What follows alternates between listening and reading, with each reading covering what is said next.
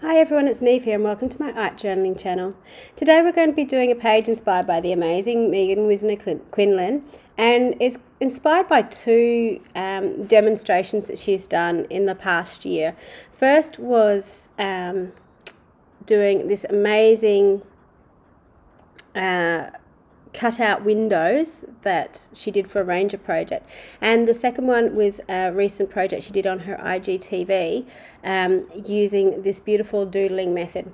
Now, something that Megan is also very famous for is her beautiful use of acrylics and making them look like watercolors, and she tends to use a lot of this color combination too, the magenta and turquoise, which is one of my favorite combinations.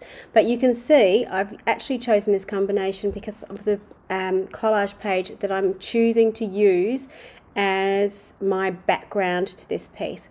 So that's one of the reasons why I really love the Collage Collective. This is one of the Dina Wakley pages from her Collage Collective, and I really like it because you can use it as your color inspiration for a page, or you can use it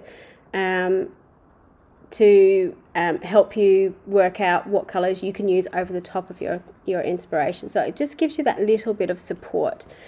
So this is going to be a double-sided spread. I'm going to be able to flip between two pages, and I'm sacrificing my denim page for this because I want to have that image that I had to begin with peeping through. So the first thing I'm doing is just cutting out a window shape into my book, and you can see that I'm going to frame that collage piece. Now, I wasn't 100% sure which side I wanted to put it on, whether I want to have it on the burlap or the denim.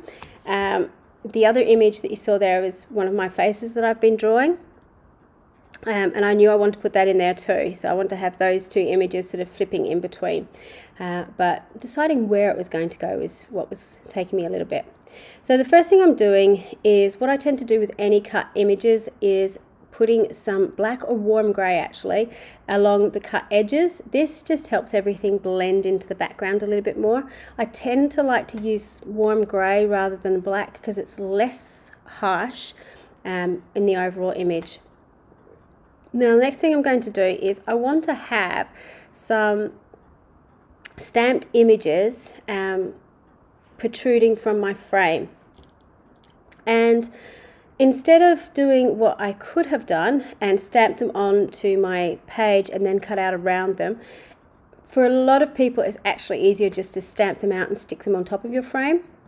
And particularly for this technique, it makes it a lot easier. So I'm using the new Be Bold stamps from Dina Wakley, which has got these lovely ferny type leaves, which work quite well on the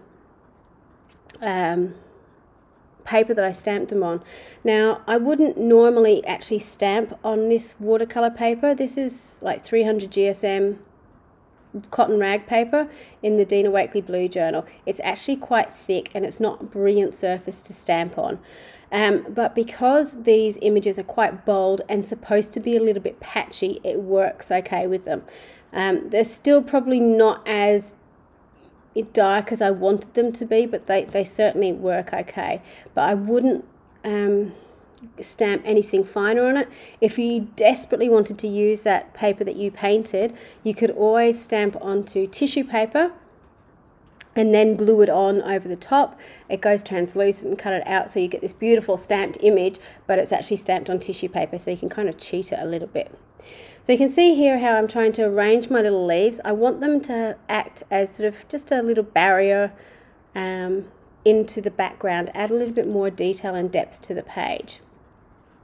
So to glue my page, my Collage Collective page, into my book, I'm actually using some really sticky double-sided tape. This is, I think it's called red liner tape, not 100% sure, but it's extra sticky. It's really hard to get the backing off, so I always have to use my knife because I have no nails. But everything I stick with that stays put, which is fantastic. Now I'm just going in and painting some black lines. So this is the second project that, or second part of the project that was inspired by Megan. So this is based on a recent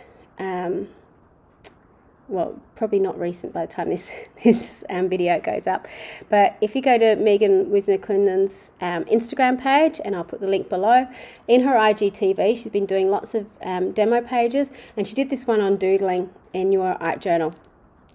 And it was just such an easy technique to do, but it was so effective, and it just captures her style perfectly. That's sort of lovely, whimsical type nature to it. And I've always had a soft spot for stripes, so I really love this. So just using my black gesso, I'm just painting on some black stripes really haphazardly onto my page, and then we're going to add some extra detail.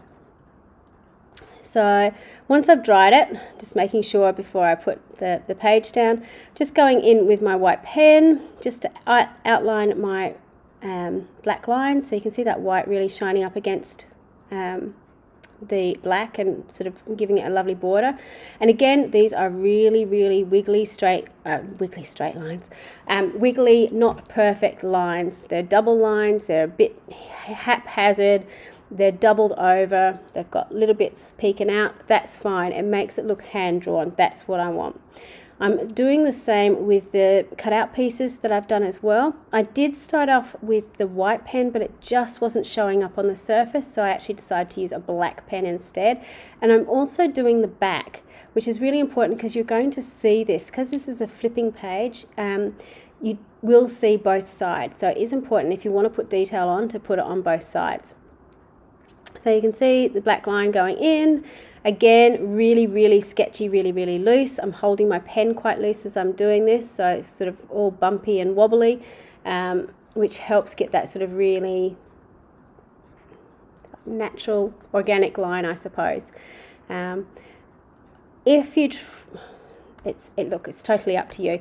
I find if I try and be really specific with this and try and draw a really nice straight line, it always looks really odd, and it looks wonky, and I can see all the mistakes. If I go really loose, it looks a bit artsy and funky, and any huge mistakes on it actually just adds to it. So, but each to their own. So do you, whatever you like to do, and stick it down.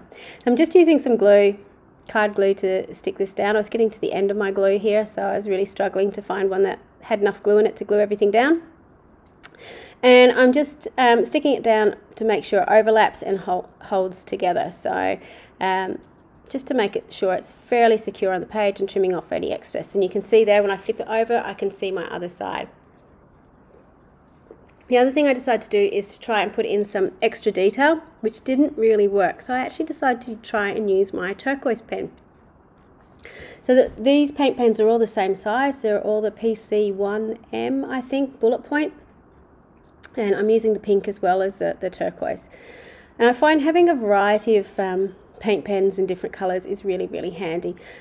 Santa was very generous to me, i.e. myself, for a Christmas the year before last, and I actually bought myself a full set of colours, saved up for it to do that, and they come in so handy. But what I would suggest, because you definitely don't need to do that, but whatever your favourite colours are, buy one or two in your favourite colours, the ones that you tend to use a lot.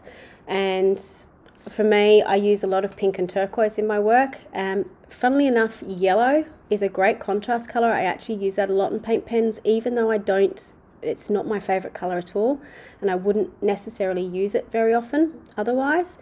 But if you need to buy anything at all, go for white and black, because you can use those with anything. So the words that I've just cut out and stamped out onto cardboard are from the Dina Wakley Be Bold stamp set, and I think We Are Together stamp set. So just to add a little bit of, I always love adding text to my pages, so there's usually text in some shape or form on them. And I really had to stop myself, because that back page I really love, but I haven't actually done much to it. It is Dina Wakley's work, and I've just stuck some words over the top, but I really like how it flows together, and that comes down to, again, using the image in the background as inspiration for my other pages to make sure it flows. So if you are going to do something like this, use the colours that you've got in the background to really help you decide what you're going to use as a contrast. So I'm just going in with my black paint pen. I'm just doing some loopy shapes and then going over with a white and turquoise pen to add in some extra details. So again, this is all Megan's inspiration. She uses these little loops lots and lots in her artwork. They're so simple to do, but they look so effective. And for some reason, I think this is the huge secret that she shared in her, or certainly the thing I took away from her IGTV when she did it, is having that black outline first and then putting another color over the top. It kills the black, but it gives you enough punch and contrast to your page that it makes it look really interesting. So once I'd finished that, I decided to do some journaling on this page. So please excuse the page going in and out of focus with my head in the way.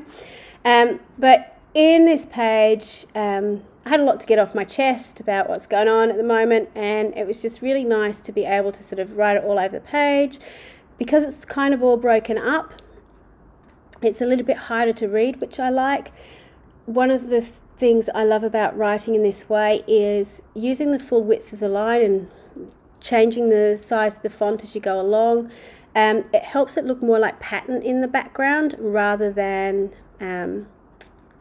word, even though you can read that as words. If you just look at that page quickly, it just looks like pattern on the page. So this is a close-up of the final page. I decided that I would stick my face onto that burlap page, and I really love how that contrast between the two pages works. And I like the fact it's sort of got be brave, be bold facing that face, because it has taken a long time for me to get more confident with my face drawing techniques. So I like how it all tied together. So thank you so much for watching. Please, please, please check out the links below to Megan's IGTV and also to the original Ranger blog post where she did that cutout page too. Slightly different from the one I've just shown you, but it'll give you great inspiration. Until next time, bye for now.